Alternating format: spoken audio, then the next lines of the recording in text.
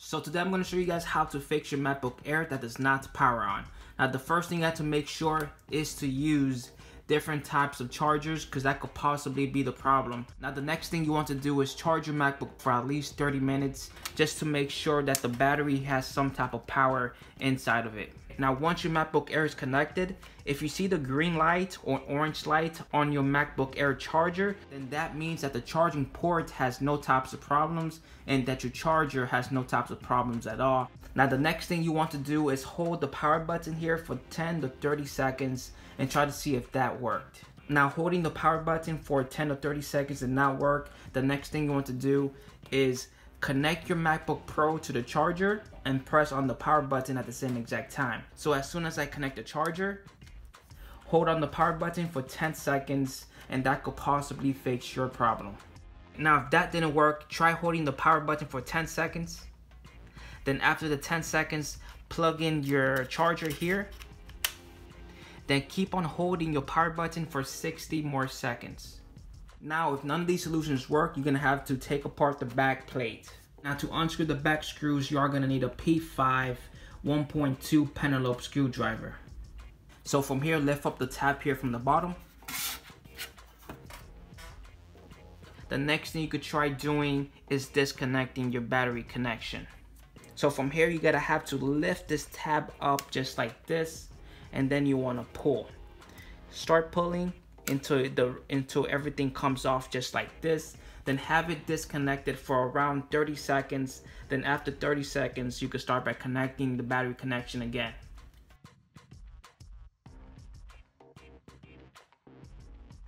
Get your fingernails and just slide the rest back inside the slot, and that's good enough from there. Try to see if your MacBook Air turns on or not. If that did not fix the problem, then there's a good chance that the battery is defective. Try replacing the battery, because that could possibly be the problem if you tried all of my solutions.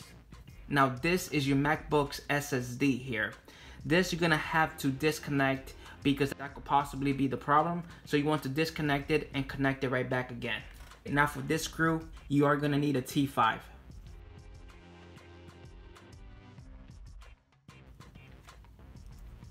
Alright, so from here you want to slightly lift it up, and then you want to start by pulling the SSD here from the slot. Just pull it very slightly, just wiggle it, and eventually it's going to come off just like this. Now from here, have it disconnected for around 30 seconds. Then you want to insert it back again. Just insert it very carefully, try not to push too hard, and eventually it's going to slide right in, as you can see there. And from here it's gonna fit perfectly.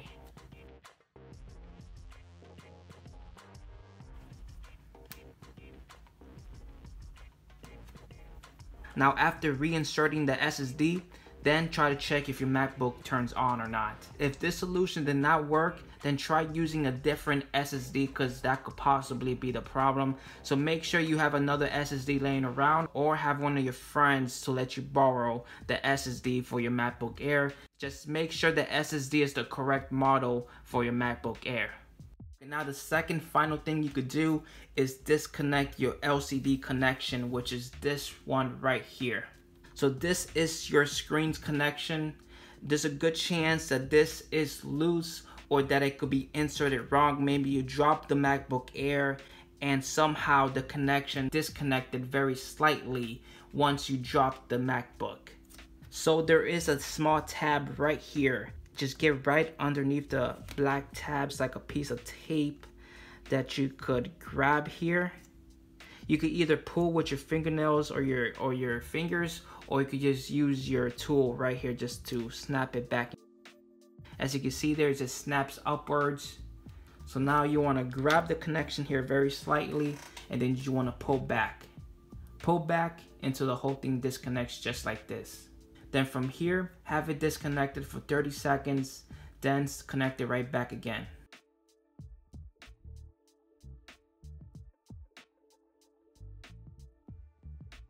It's pushed, both sides are equally inserted inside, as you can see there. Then you want to lock it in place. Now once you've done that, turn over the MacBook Air and try to see if that solution worked. Now if none of these solutions worked in this video, the best thing you could do is go to Google Maps or Apple Maps and search up laptop repair or iPhone repair, and there's a good chance that there will be a shop near you that you could call and tell them your situation with your MacBook. So hopefully one of my solutions worked out for you like it did for me, and if it did, like and subscribe, and I'll catch you guys in the next video. Peace out.